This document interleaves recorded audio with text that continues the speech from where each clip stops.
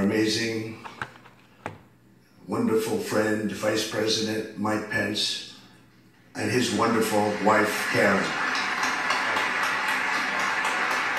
Thank you, Karen.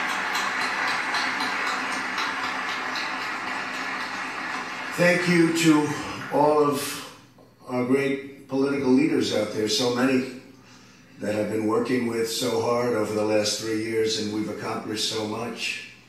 And to members of my cabinet in attendance, Secretary Mike Pompeo, Mark Esper, David Bernhardt, June Scalia, Alex Azar, Ben Carson, Dan Broilette, Betsy DeVos, Robert Wilkie, and Administrator Jovita Carranza. Joining us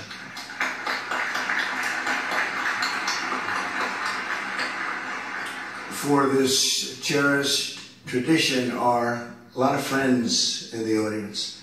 Many really have become friends. They are political leaders. They become great friends. That's all I get to meet anymore. That and the enemies and the allies, and we have them all. We have allies, we have enemies. Sometimes the allies are enemies, but we just don't know it. But we're changing all that. But thank you all, and thank you all for being here. I also want to welcome foreign dignitaries from more than 140 countries. That's something.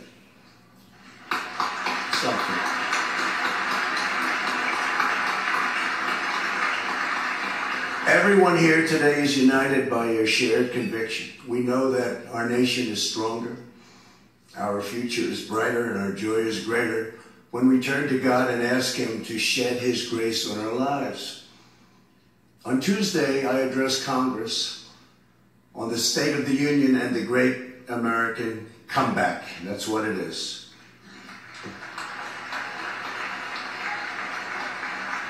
Our country has never done better than it is doing right now. Our economy is the strongest it has ever been. And for those of you that are interested in stocks, it looks like the stock market will be way up again today. According to the latest Gallup poll that just came out a little while ago, a few minutes ago, American satisfaction is at the highest level ever recorded. Can you imagine? And that's from Gallup, a good friend of mine. 90% of Americans say they're satisfied with their personal lives. How about that? Isn't that something? Just came out today. They must have known I was going to be here.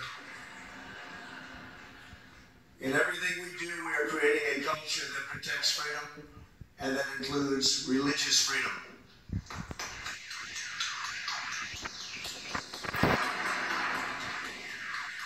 As I said on Tuesday in the House chamber, in America, we don't punish prayer.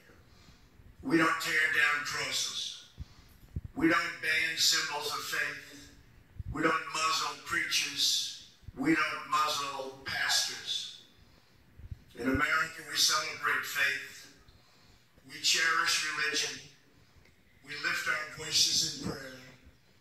And we raise our sights to the glory of God.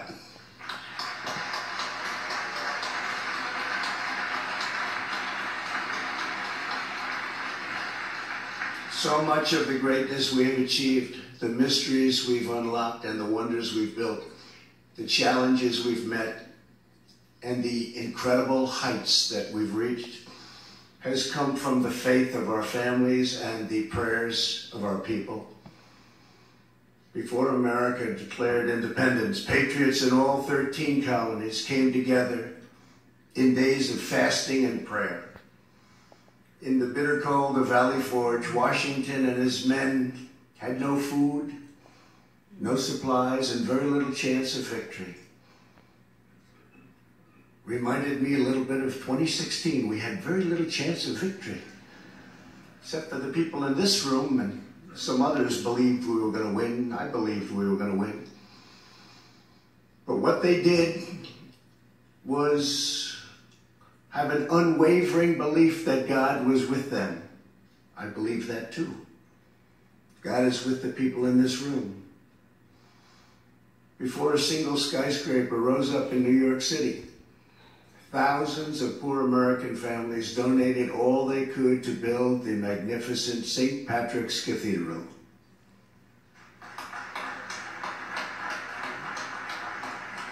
When Buzz Aldrin landed on the moon, he said, "Houston, I would like to request a few moments of silence." Then he read from the Bible. At every stage, our nation's long march for civil rights was inspired, sustained, and uplifted by faith, prayer, and devotion of religious believers. To protect faith communities, I have taken historic action to defend religious liberty, including the constitutional right to pray in public schools.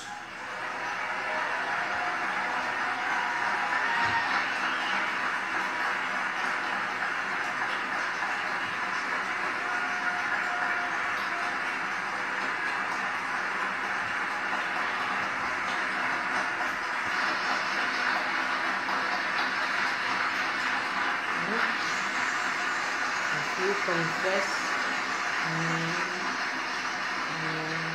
public. We can also talk about the Johnson Amendment. We can talk about Mexico City policy. We've done a lot.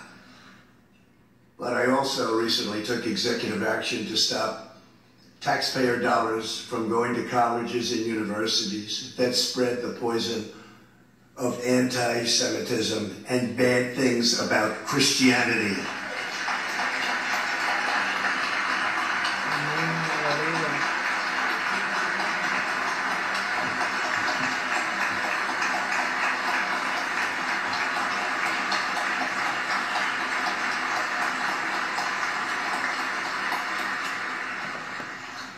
We are upholding the sanctity of life. Sanctity of life.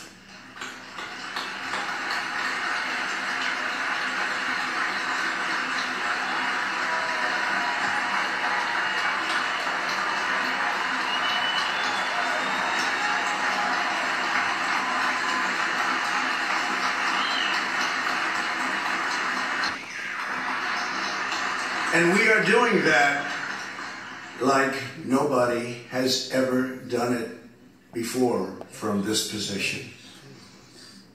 You better get out and vote on November 3rd. Because you have a lot of people out there that aren't liking what we're doing. And we're pursuing medical breakthroughs to save premature babies because every child is a sacred gift from God. Hallelujah.